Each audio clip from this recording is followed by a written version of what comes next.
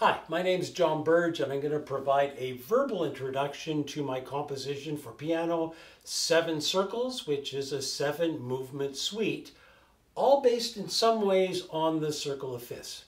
Now, this composition was written in mostly 2021, and it really is the result of my teaching for Queen's University that year. I was teaching first-year harmony, but because of COVID-19, Queen's University went entirely to remote delivery of all courses. So I basically taught in my office at home and through Zoom with an electric keyboard beside my piano, and we got through it. It was a learning experience for both the students and the professors, that's for sure. One of the things I do when I teach first-year harmony, though, in person in a classroom, is I love to get students involved. We actually sing progressions. It's a large class, and I'll get students up to, play examples or even play, a progression, and I'll sort of improvise with them. It just makes the class a little more enjoyable.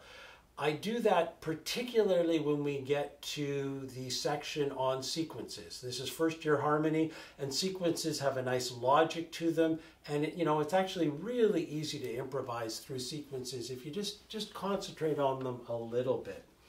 I couldn't do that because of the remote delivery of courses, so I still demonstrated some things on the piano, but it wasn't the same in front of an audience. So I encourage students to actually try their own improvisations and send me a video just if they wanted to share their ideas. I actually played some progressions. I recorded them so that if someone wanted to sing an improvised line or play an instrument, above what I provided, they could do that as well and record it. The progression that I generally tend to do this a lot with is the circle of fifths because it's just so malleable. If you're in one key, so I'll just do it in C major. If you go all the notes staying within C major, if you go down a fifth, then up a fourth, and that actually gives you a tritone, but then the rest are perfect fifths. And if you add chords, just diatonic chords,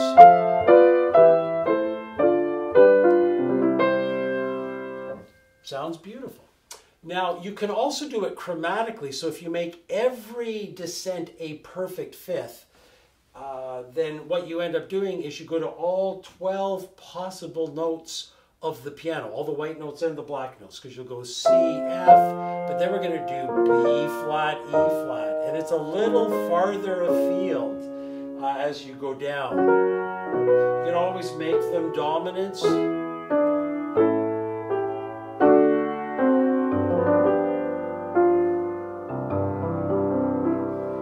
And I'm back in C major. So in my 7 circles, I use the chromatic circle of fifths, which just forces the music quite far away from the tonic key. You end up getting a tritone away, and then you've got to head back home. But there's a really nice sense of logic. So what happened was I was improvising, some examples for the class, and I just thought, wow, I've got a bunch of these that I could really turn into compositions. So I polished up 7 of them, and that's what we have in 7 circles. Now, number 1 is called the minimalist circle. And so it just has a B minor triad. I won't even play it. There's a B minor triad just going through every beat. The piece is in 3/4, and melodies just move around and move far away, but we keep that B minor tonality going throughout. Number 2 is shimmering in E. And so what you get is a very fast 30-second notes in the right hand, and then sort of a duet going underneath in the left hand with 2 parts. Number 3 is jazz-like. It's got a walking bass line, and it has swinging eighths. So definitely, it's got a jazz flavor to it with a big climax on the dominant. It's in A minor. Number 4 is in D major. I sort of have a soft spot for this one because it might be the one I spent the most time on, just because it has a process that was very malleable. It's called linear circle. And so I've got just scales going up and down the piano, but with different rhythmic values. So the bottom line is usually one note per bar, just on the downbeat. There's a middle voice that moves, sort of 4 notes per bar, although there's quite often a rest on the downbeat. And then the right hand usually has chords that are moving 8 chords per bar, but there's often a pedal point that's being maintained while the scales move up and down. So this one uses pedal points, and quite often the chords in the right hand get very far away from the chords in the left hand. So that's really what took a little bit of time to work out. Number 5, what I was doing before with just triads, number 5 was the first one I wrote. So I, play a G chord, then I go to a C chord. And it really is very improvisatory. So that's the one that, I would think students would use as a model if they were just learning the chords and they wanted to try something out. Number 6 is the most deliberate because it's canonic.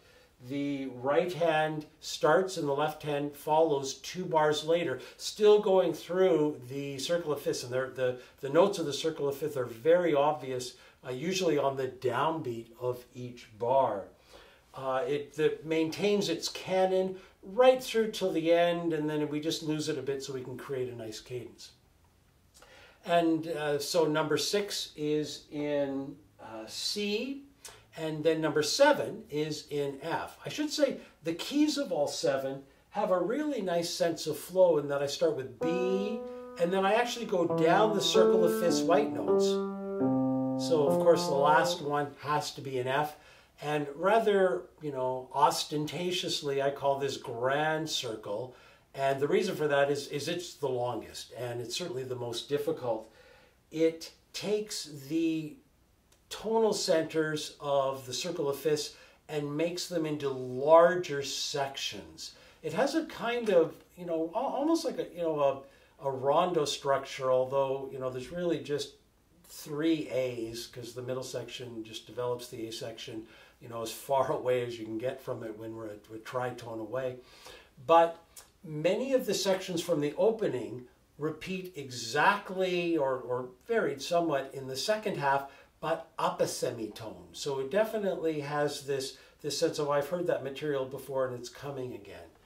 Part of the grand circle also is that there's really 2 big codas at the end of this piece, and each one gets a little bit faster, and it definitely works to a triumphant ending. So, in a moment you can watch performances of all 7 circles. Enjoy.